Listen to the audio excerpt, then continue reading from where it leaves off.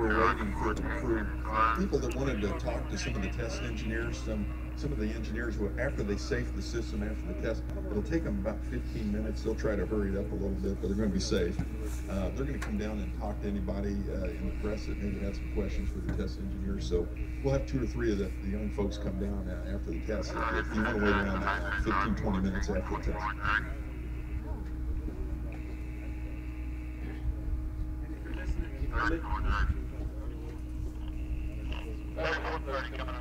If you're listening in the background, Test N116 is a pressure fed facility.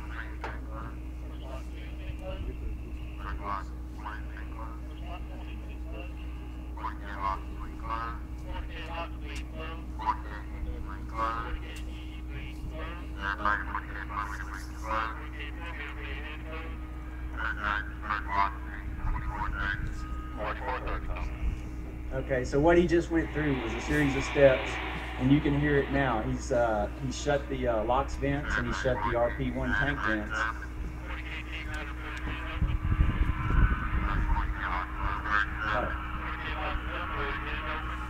Okay.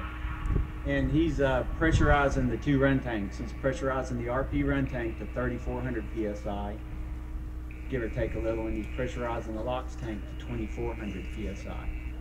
So we're getting pretty close, and that takes a couple of minutes. I had one other special request. Hey, everybody kind of stay in place right after the test. Our center director wants to introduce Congressman Brooks, and everybody kind of stay put. If you get really cold, just snuggle up against one another.